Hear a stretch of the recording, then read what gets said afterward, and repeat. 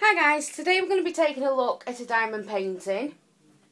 So as you can see, it is the Disney Villains, the women villains. This is a 30 by 40. You can get this from eBay. I paid under £5 for this, and there is 19 colours in it. So yeah, the grid looks really good. We're going to take a look at that in a minute.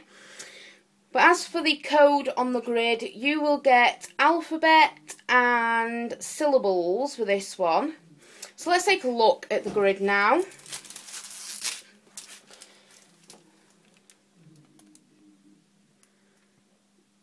Okay, so that is the grid.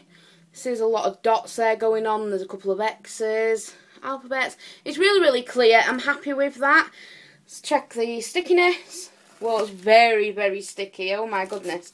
Thought I wasn't going to peel my thumb back off that. But yeah, there's a lot of stickiness in there. That is really good. I'm pleasantly happy with that, to be quite honest, with how sticky that is. So that's the bottom of it. And then the top part. So these are the diamonds. This is a round drill. Didn't take long for this one to turn up at all from eBay. We're going to take a look at the diamonds here as well.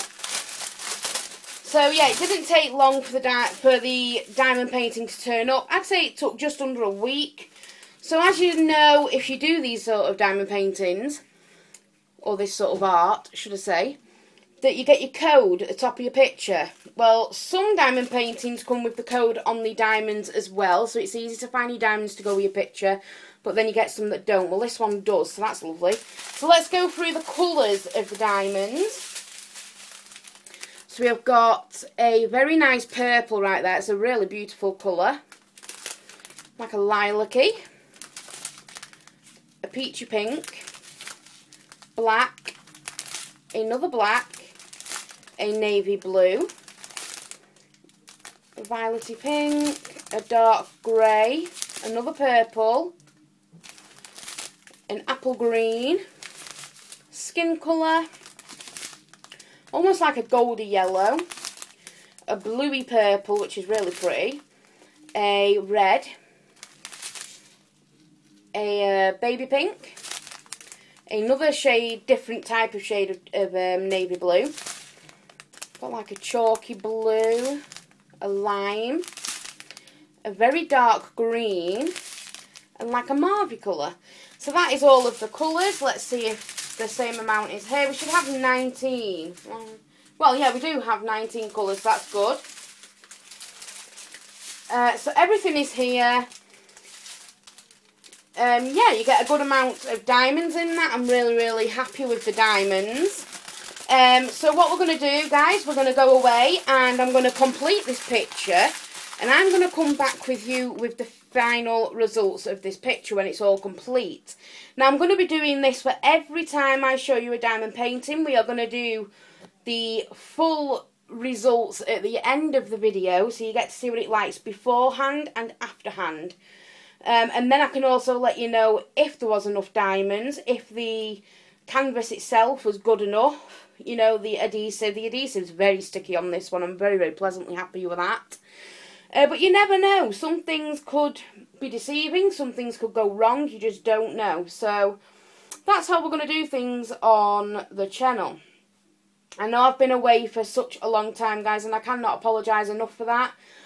But, you know, I've had some things happen in life with parents and stuff, and I've been trying to concentrate on my original channel because I don't want to ditch that channel for this one, but yes, I don't want to ditch this one for my other channel, so I'm just trying to play with both channels now. So we are back to this art channel, thank the Lord.